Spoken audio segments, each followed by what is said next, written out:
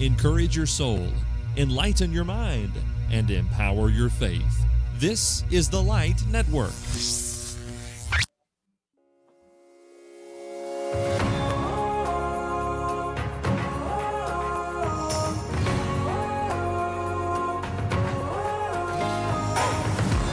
Contemplating the practical message of Jesus for our lives. Welcome to Today with Jesus. My name is Robert Hatfield. My name is Dan Winkler, and we are involved in a study of the book Colossians. And I hope that you have enjoyed studying with us through this book as much as Robert and I have enjoyed studying it. In fact, we've kind of put a moniker over the whole series for this year, Changed by the Book of Colossians. And we're trying to make this ever so practical. And Robert, thank you for helping us do that. We're coming to Colossians 2, verse 11 through verse 15 today. Why don't you read that for us? And then we're going to focus on this idea of how blessed we are with baptism. Could I start by looking at 2 or 3 verses before we read? Of course. Okay.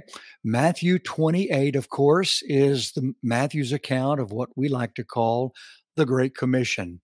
And he said to his apostles, "All authority has been given to me in heaven and on earth. Go you therefore and," literally, "make disciples." And then he uses 2 modal participles, telling us how to make disciples. Go make disciples. Modal participle number 1, baptizing them in the name of the Father, the Son, and the Holy Spirit.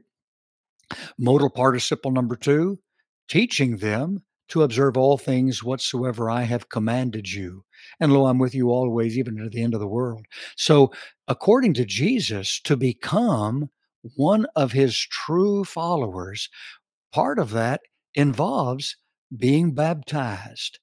Mark's account says this in Mark chapter 16, verses 15 and 16. "Go into all the world and preach the gospel. He that believes and is baptized shall be saved. He that disbelieves shall be condemned."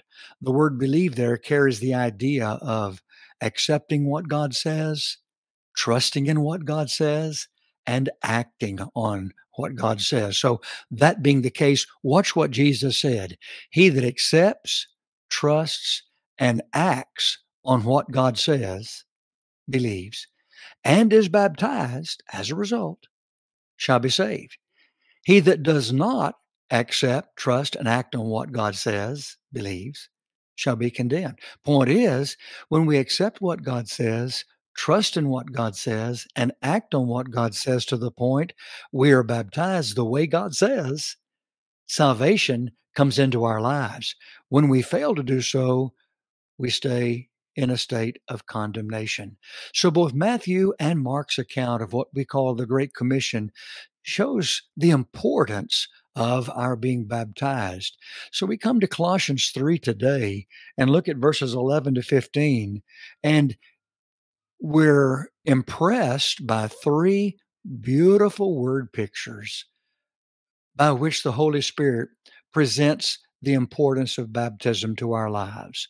Why don't we read that, Robert, and then we'll dive into each of those word pictures. Sure. Colossians 2:11, "In him also you were circumcised with a circumcision made without hands, by putting off the body of the flesh by the circumcision of Christ, having been buried with him in baptism, in which you were also raised with him through faith in the powerful working of God, who raised him from the dead. And you, who were dead in your trespasses and the uncircumcision of your flesh, God made alive together with him, having forgiven us all our trespasses, by canceling the record of debt that stood against us with its legal demands. This he set aside, nailing it to the cross. He disarmed the rulers and authorities, put them to open shame by triumphing over them in him." Robert, I'm impressed with the fact that those beautiful words are prefaced by what we find, excuse me, in verses 9 and 10. In verse 9, in him, of course, references to Jesus. In Jesus, the whole fullness of deity, the Godhead, dwells bodily. In other words, everything that God has offered to mankind is wrapped up and recognized in Jesus. And maybe that's why Jesus so frequently in the book of John made those I am statements. I am the light of the world. I am the resurrection and the life. I am the vine, and on we could go, where Jesus presents himself as the way, the truth, the life, the one through whom we have access to everything that God offers us. So in Jesus dwells all the fullness of the Godhead. But then verse 10 says, and you have been filled in him. Not only do we see everything the Godhead offering man wrapped up and recognized in Jesus. When we have a relationship with Jesus, we are literally filled up with all of those wonderful blessings. And those two thoughts pave the way to what you just read a few minutes ago about baptism. I think we're reading about baptism as we look at verse 12, Mhm. having been buried with him in baptism. Right here in the heart of the reading, we're reading about baptism, and it's presented to us in three beautiful word pictures. I like word pictures, and I know you do too, Robert. A picture's worth 1,000 words, but word pictures are even more powerful. So you tell me, what three word pictures do you see in our reading for baptism? Mm. Well, we see the idea of circumcision several Yes. times in this Yes. text, verses 11 and 13 especially. Mhm. And then, secondly, there's this word picture of a death. Or, a death is implied in verse 12, but the burial is mentioned there, and then the resurrection. The death is mentioned in verse 13, that we were dead in our trespasses, and thus we have died with Christ and been buried and raised. And then there's a cancellation of debt in verses 14 and 15, and a triumph over that. It's pretty Okay. neat. Three beautiful word pictures. Let's look at each of them individually and see what the Holy Spirit is telling us in reference to how we are so blessed with and when we're baptized. Let's look first of all at this concept of circumcision. What comes to your mind biblically when I say circumcision, Robert? Go back to the Old Testament and uh, God telling Abraham, "Hey, listen, this is what you're supposed to do." And of course, that became the sign of in young Jewish males that they were a part of that covenant with God. That's right. Yeah. I find that in Genesis chapter 17. And of interest to me as I'm reading Genesis 17, and I would encourage all of us to do this. um, I went through there and I actually circled the word covenant as I was reading it throughout that chapter. This, by the way, is the chapter where I began reading it, and Abraham is 99 years old. Mhm. And this is when God comes to Abraham and he says, okay, uh, you've been Abram now for almost 100 years, and I'm going to change the name. And he Mm. changes his name from Abram to Abraham, meaning father of multitudes. And of course, he and Sarah had had no biological child as of yet.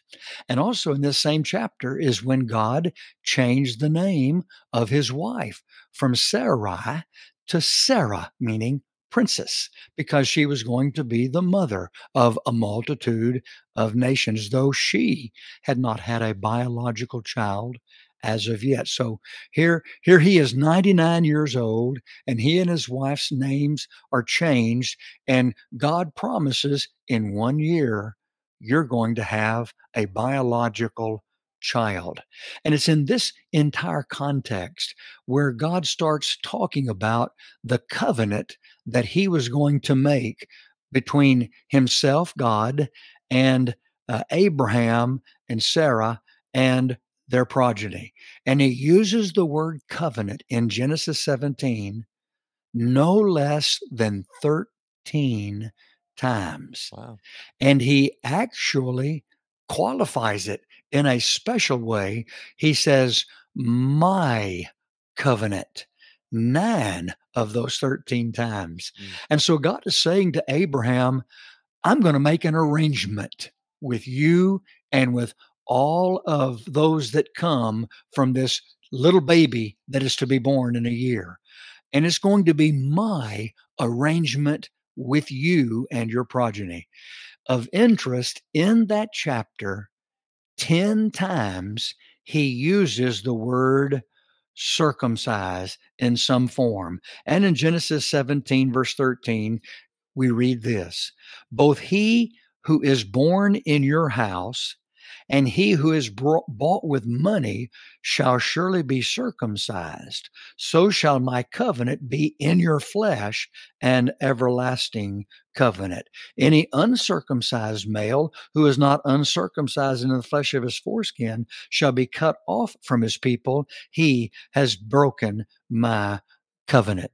And so circumcision was the sign of this special arrangement that God made with Abraham and all of his descendants. Of course, we know them to be the Jewish people, the Israelites.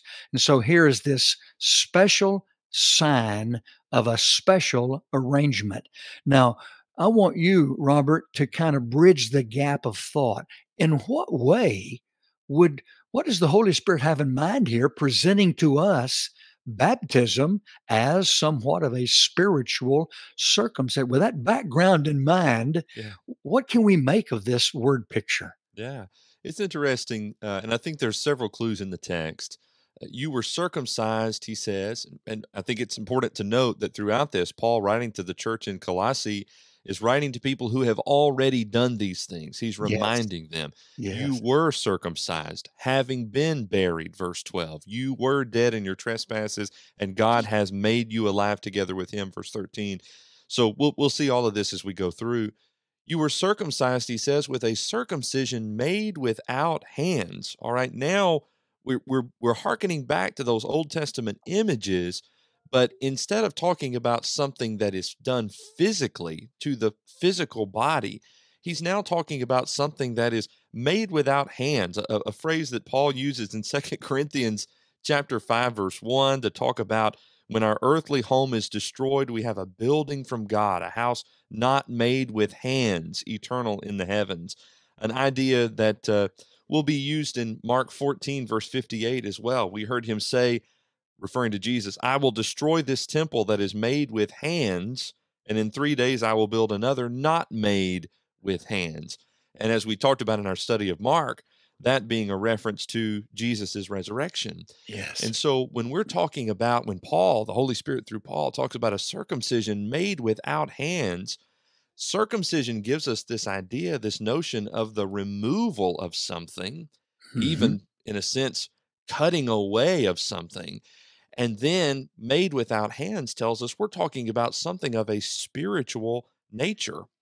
Paul continues, I'm spiritually circumcised by putting off the body of flesh, putting off, removal, the stripping of this body of flesh. And Paul will often speak of the body consisting of the flesh as sort of the medium in which sin works, the place where sin is. Romans chapter 7, verses 24 and 25. Wretched man that I am, Paul says, who will deliver me from this body of death? Good uh, point. a reference there just to his flesh. Mhm. Later in Colossians chapter 3, if we drop down to verse 9, Paul will say, don't lie to one another, seeing that you have put off the old self with its practices. And he'll go on to say in verse 10, you've put on the new self. And to me, that helps to really get to the bottom of what Paul is discussing here in our text. We were circumcised. Here's a spiritual circumcision, a putting off, I think we could say a purging of sin. And this is Christ's circumcision. Mhm. This is something that belongs to him. It's the circumcision of Christ. he says at the end of that verse. And down in verse 13, he'll tell us how and when all of that took place. You who were dead in your trespasses and the, look at that, uncircumcision of your flesh, God made alive together with him, having forgiven all our trespasses. See, that confirms what we have said up in verse 11. The opposite of being circumcised would be uncircumcision. He says it's a circumcision made without hands by putting off the flesh. Down in verse 13, he says, when you were dead in your sins or trespasses, that's the same as being uncircumcised in your flesh. And if we link that back to verse 12, in baptism, our sins are purged, thereby accomplishing what Paul in this text refers to as the circumcision made without hands, putting off the body of the flesh. So here I am living a life of sin, a sinner, and then I become somebody different. Mm. And the old man and the old ways and all of the guilt that came from living those ways are all put away. They're all put off. Mm. They're circumcised from me as a person, and now I'm someone brand spanking new. Talk to me about this covenant concept. This Mm. is intriguing to me. Yeah. That's interesting, isn't it? So, inasmuch as Genesis 17 emphasized that the circumcision was a sign of the covenant, here's a promise that God is making, and that by entering into your end of this covenant, you're saying, I'm going to live up to my end of what it is, God, that you are telling us to do. God says, you enter into this covenant with me, and I will do the following. God had given specific promises to Abraham, some of those a little more specific to his time, that, but ultimately even fulfilled in Christ.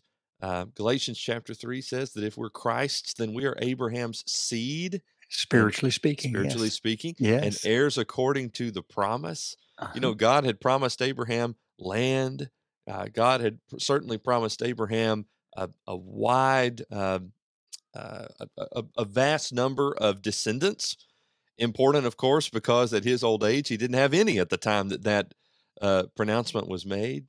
Mhm. God enters into this covenant. God does so, and it's signified, at least from the human perspective, in circumcision. And there have to be parallels as we think about here in Colossians chapter 2, that we would have our flesh, that is our sin, put off from us. And in so doing, we've signified that we're in a, we could say, covenant relationship with God through Christ. I am bound to him. And that's a wonderful thing, knowing that he's going to enter into that covenant with me as well, keeping promises to me as I keep promises to him. And we're in a relationship together in that way. Yes. So I find it of interest that when we go back to the Old Testament, God made a promise to Abraham in Genesis chapter 12 Hmm. that through his seed shall all the family of the earth be blessed. And Abraham was only 75 years old when that promise was made. And now here he is 99, and the promise was going to be actually fulfilled 1 year later when he was 100 years old. So for 25 years, Abraham has had that promise. And now the promise becomes a reality. But Robert, the arrangement didn't exist for those 25 years.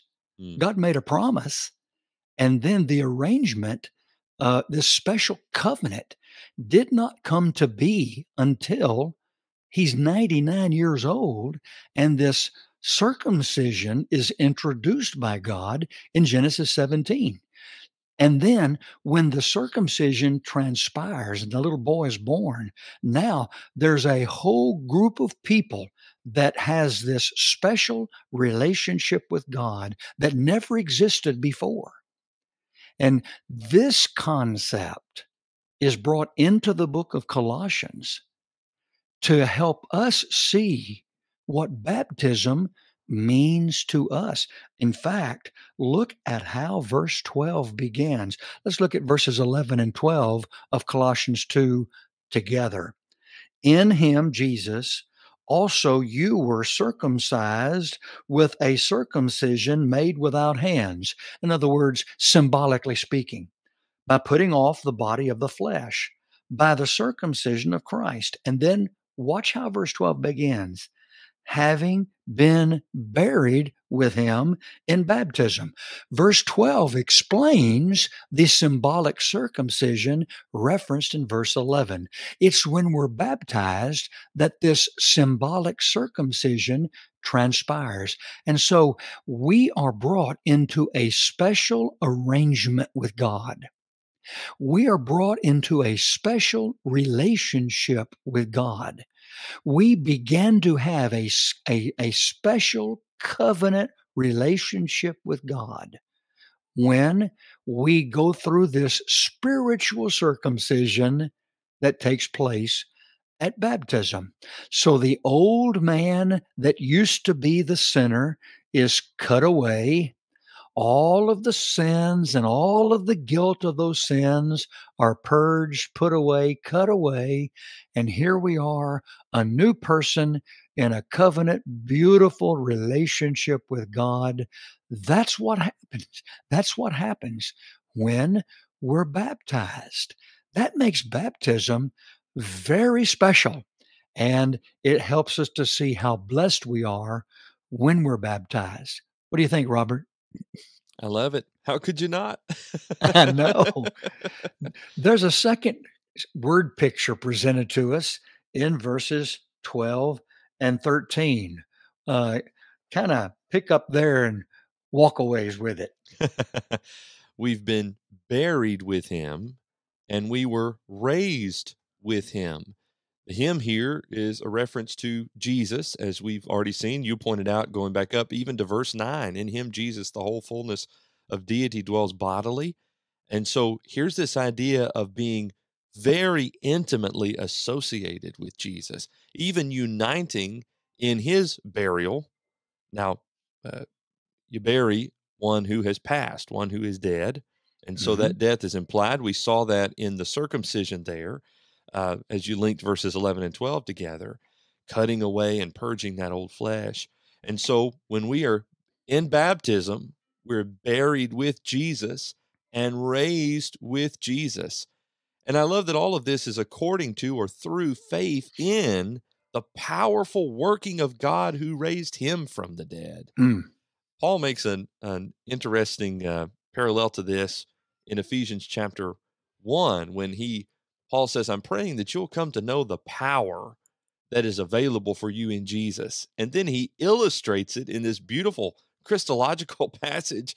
He talks about how the power of God worked in Jesus to raise him from the dead and exalt him high above and seat him in his own right hand, where he's made him the head over all things, to the church, which is his body, the fullness of him who fills all in all. Ephesians 1:22 and 23.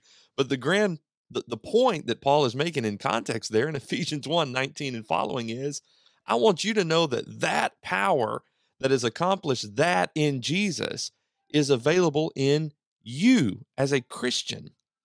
And I think that's the similar point here. Look, you've been buried with him and you've been raised with him. And all of that takes place based on your faith, your confidence in, your trust in, your acting on the powerful working of God, who by whose power Jesus himself now lives, and you can be united with him by that same power. That tells me several things. First of all, that the benefits of baptism can only come by the power of God. So Yes. this isn't, I can't go and secure these blessings on my own doing by my own merit, and I can't save myself. I think that's what we're essentially talking about. But at the same time, that makes it to where I must do it the way that God has told me to do it if I'm going to access those blessings. And so it begins by being buried with him, at least as Paul puts it here in verse 12. This sharing in Christ's death and his burial. Um, The passage you have to go to with this, I think, is Romans chapter 6, Oh, yeah. In where fact, I've Paul already turned there. Okay, well, good. Well, then you pick it up from there while Oh, I no, pull it I up so didn't mean to people do can that. see it. Well, I guess I was thinking while you were helping us there, where does forgiveness actually take place? Mm, mhm. Forgiveness takes place in the mind and heart of God. God, yeah. And so it's not, okay, I'm being baptized and now look what I did, Yeah.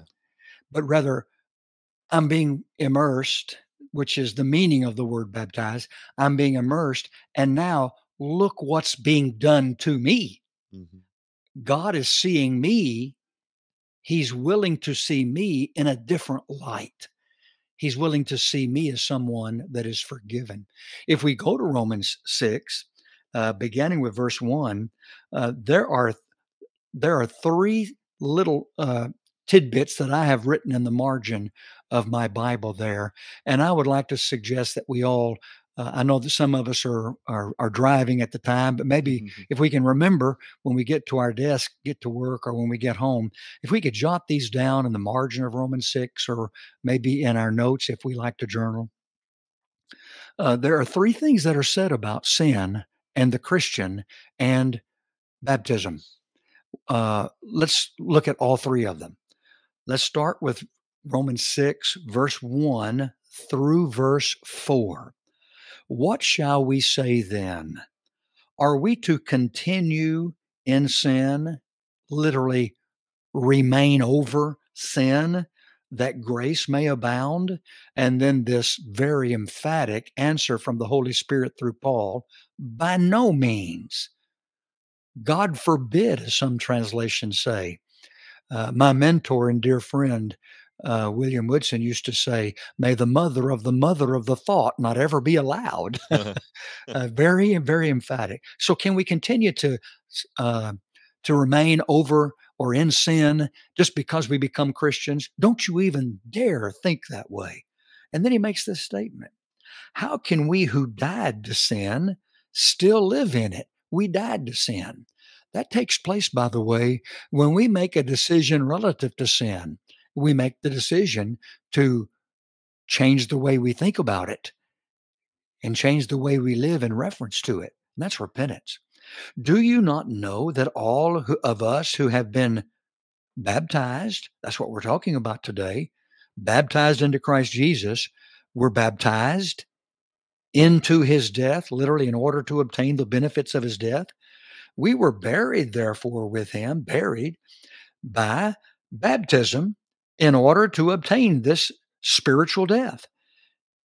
That just as Christ was raised from the dead by the glory of the Father, we too might walk in newness of life. Now, here are two words to write in the margin of Romans 6, verses 1 through 4. Died to. We have died to sin, the old ways of life. We've died to that. We can't any longer live that way.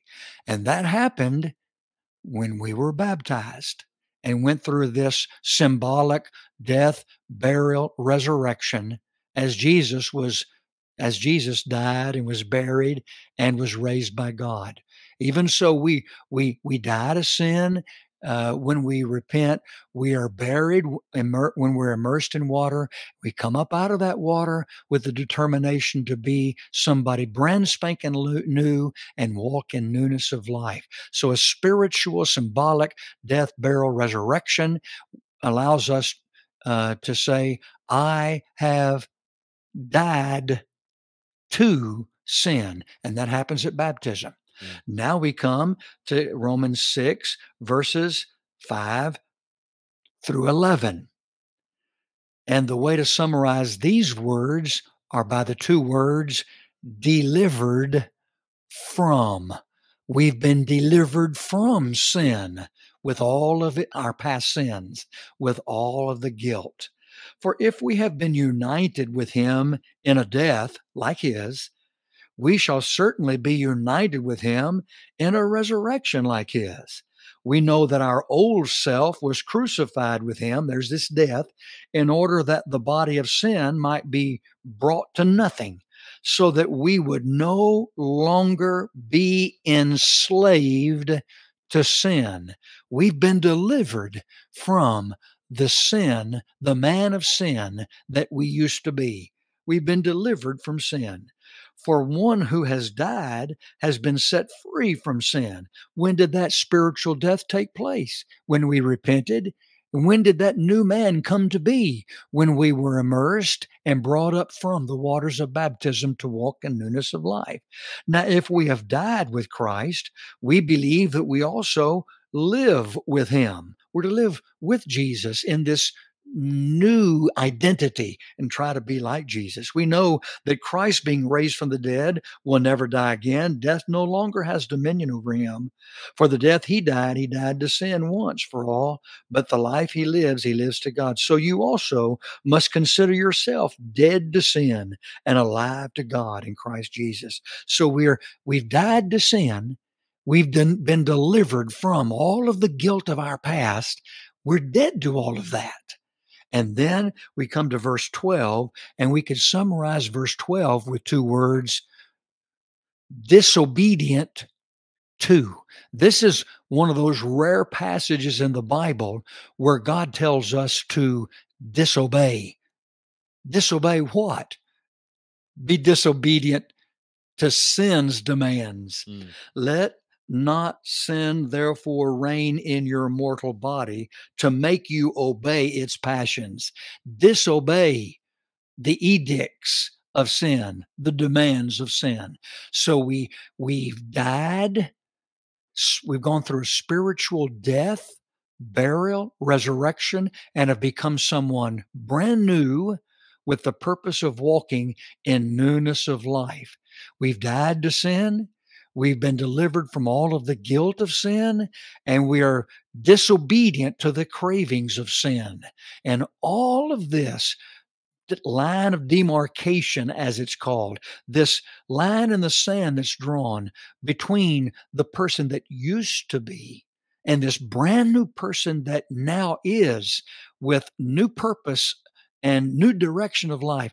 All of that takes place at one point in time when we go through this spiritual burial and resurrection when we're baptized. And so Colossians 2 presents baptism to us as a resurrection. It is a circumcision.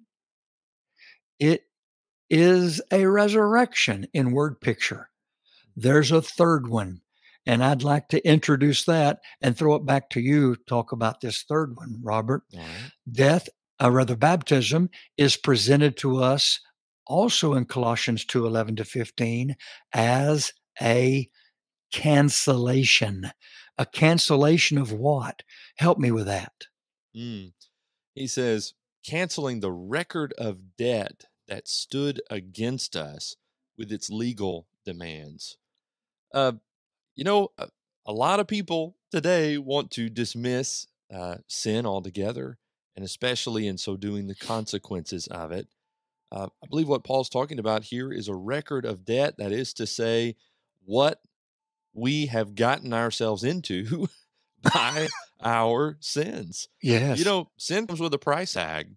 If we go back up to verse 13 a second, Paul says that before those wonderful blessings that we've just described from verse 12, prior to that, our status was dead in your trespasses. Mm. Now, it can be said that those of us who have submitted to the gospel of Christ in baptism, contacted the blood of Jesus, and therefore appropriated all of those available blessings to our souls, are made alive together with him, and God has forgiven us all our trespasses, the end of verse 13. But the consequences of sin, well, it's death.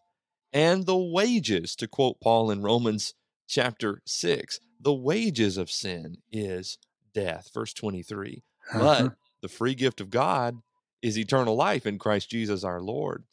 Nevertheless, there are these wages. There is something that those who have not been cleared, forgiven of, whose debt has not been canceled, well, then we're going to be responsible for that. Sometimes we sing in a song, he, Jesus, paid a debt he did not owe. I owed a debt I could not pay. Of interest, the Bible teaches in Revelation chapter 20, verse 12, John is permitted to see the dead, great and small, standing before the throne. And in that text, he says, the books were open.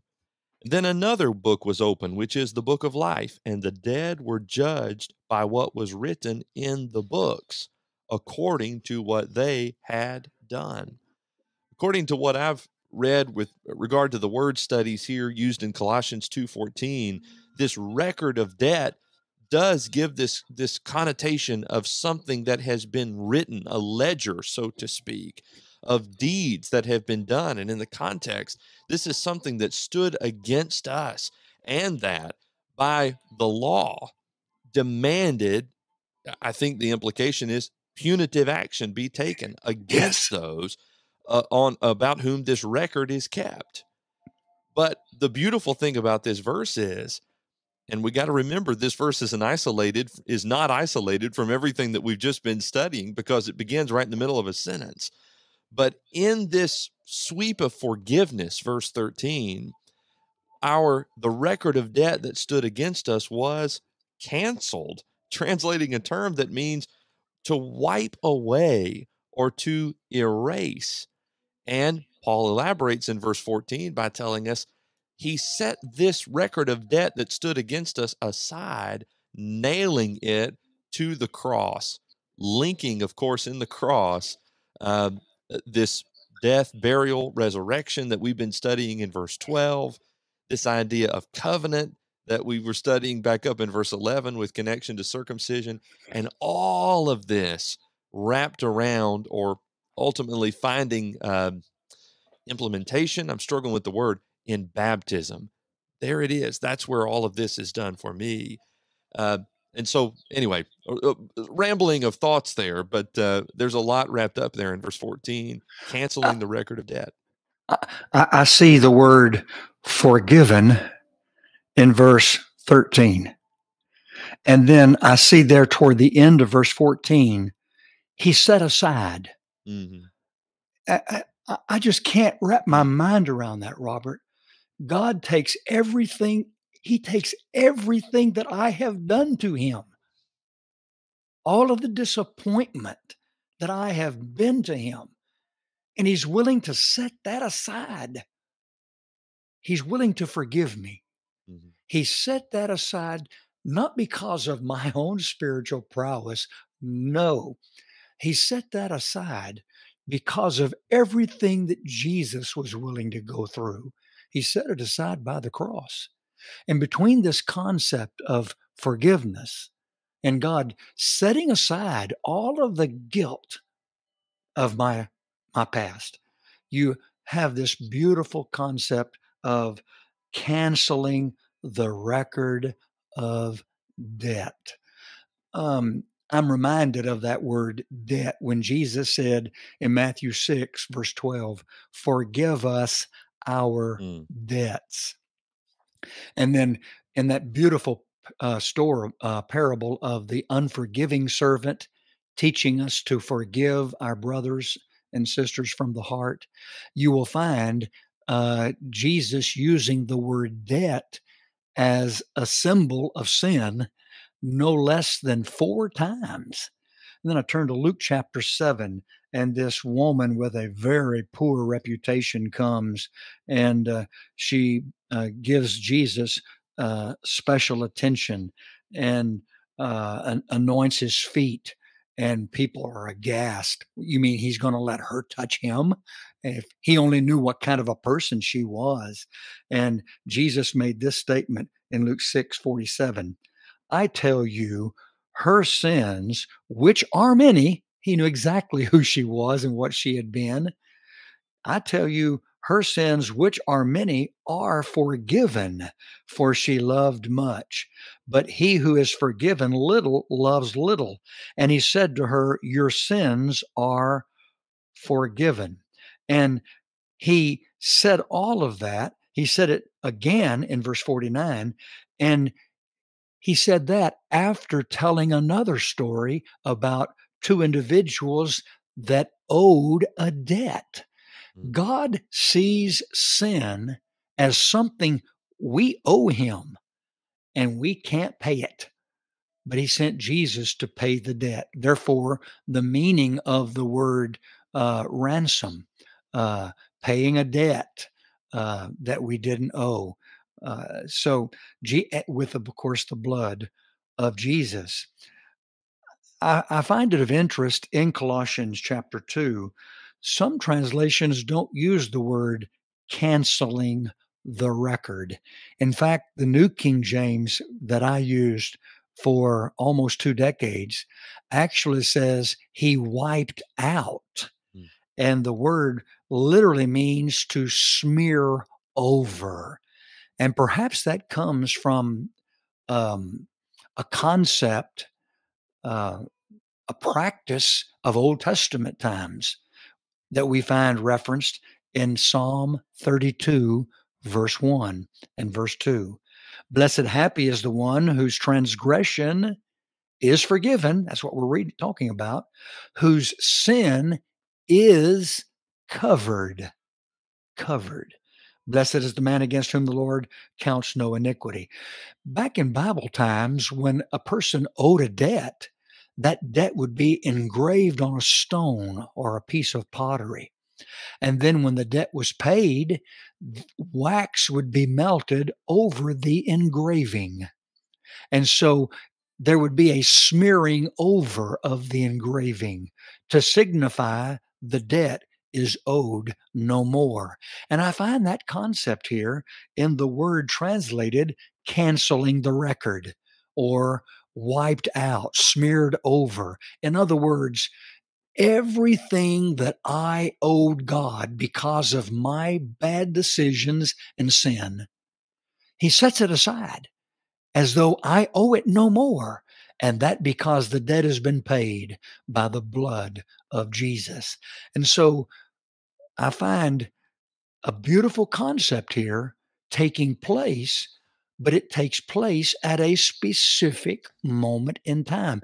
And that moment in time is not when I believe, and it's not when I feel bad about my sins, and it's not when I decide to do better and try to be a better person. In context of Colossians 3, verses 11 to 15, through these beautiful word pictures, the old person that used to be with all of his debt, sin, that is cut away. All of the sin and all of the guilt cut away. There's a symbolic circumcision that takes place.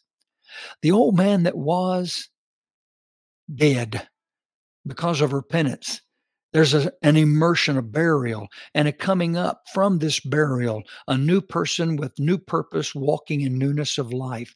There's this resurrection of a new person with the purpose of walking in newness of life. And as a result, and that takes place because a debt that was owed is owed no more. There's this cancellation of the debt. There's this forgiveness of sins. And all of that is taking place when I am baptized. Yes, baptism is set before us in three symbolic fashions, three symbols, three word pictures. But it's not something that we just put in our mind as, oh yeah, that's all symbolism. It's symbolic, all right, but it's something that we are to do so that something can be done to us. We Because we accept what God says, trust in what God says, and are willing to act on what God says about this command, baptism, when we are baptized as people who believe in Jesus, willing to change our life in repentance, this involves a spiritual circumcision, a spiritual resurrection, and a spiritual cancellation of all of the debt of sin from our past. And here we are, new people, fresh in the mind of God, with a special covenant relationship with God. And it all happens when we're baptized. That makes baptism very important, but it also makes baptism very special to us, doesn't it? Yes, sir. No doubt. I was just thinking, it's no wonder that Peter, just summarizing everything we've said, it's no wonder that Peter said in Acts 2:38, repent and be baptized, every one of you, in the name of Jesus Christ, for the forgiveness of your sins, and you shall receive the gift of the Holy Spirit. That really summarizes there what it was that Paul says in Colossians 2. And of course, there are many passages throughout the New Testament that corroborate that same idea. But that passage, it seems, just sort of encapsulates all of this together. And what he wrote in 1 Peter 3:21 Yeah, when he says baptism does now save you. It's not the act of being put underwater, right. but it's what being put underwater results in. Mm. It results in a spiritual circumcision, a spiritual resurrection, a spiritual cancellation of the past. Because at that moment in time, God is willing to set aside all of our past because of the blood of Jesus. And that's why we say, when it comes to forgiveness, the blood of Jesus is the how that Hmm. makes forgiveness Hmm. possible. Baptism is the when that makes forgiveness a reality in our lives. Two beautiful thoughts that need to be put side by side. Wrap it up for us, Robert. Well, hey, listen, we want to hear from you. If you're listening to this, you have questions, comments, we would love to hear those. Our website, thelightnetwork.tv/TWJ is where you can go to find. We take you there as a one-stop shop. You can find previous episodes, the latest video, and a link to the playlist of videos that we have there, subscription links as well. Down at the bottom, though, we have a little contact form that you can complete. That'll come to us, and we would love to hear from you. Appreciate the feedback that we receive on a regular basis. Help us spread the word about Today with Jesus by telling your friends, coworkers, people that you love, sharing this on social media, all wonderful ways to spread the word about our podcast. And you can subscribe in your favorite podcast app or on YouTube so that you never miss an episode.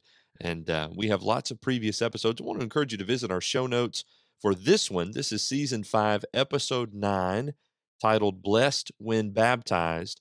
Because what I'm going to do is put a link to several previous episodes that are somewhat related in terms of Great. the topic to what we have discussed today.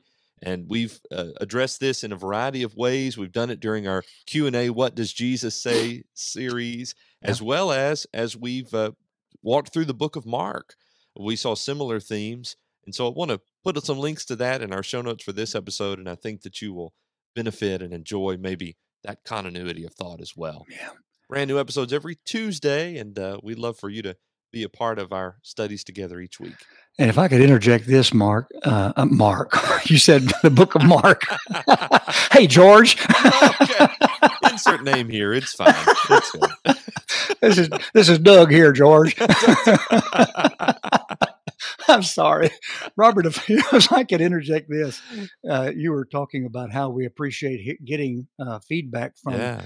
from all of our friends, and I want to say thank you to all that are listening to us that have been sending us feedback information, and especially for those of you that are sending us ideas for Yes. new Yeah. series and episodes and things that you would like for us to address. Boy, those have been very helpful and challenging, and Robert and I are kind of mulling them over and contemplating what we might want to do come our future series. But you are very helpful to us in that regard. And if there's a subject matter, a book of the Bible, or a combination of those that you would like addressed, or if you had some questions that are challenging to you that you would like for us to try to turn to the Bible and see if we can find some answers to, please let us know. And we will do our very best to look them over and begin to address them in some form or fashion. Now, thank you again so much for doing that. Robert, enjoy the day, and thank you so Sure. much for helping us with these beautiful word pictures about baptism. Oh, I've enjoyed it. It's a wonderful thing. And next week, refuse to be abused by opinions. I Looking love it. forward to that too as we study through Colossians. Until then, live with Jesus in your heart and in your ways. God bless everybody.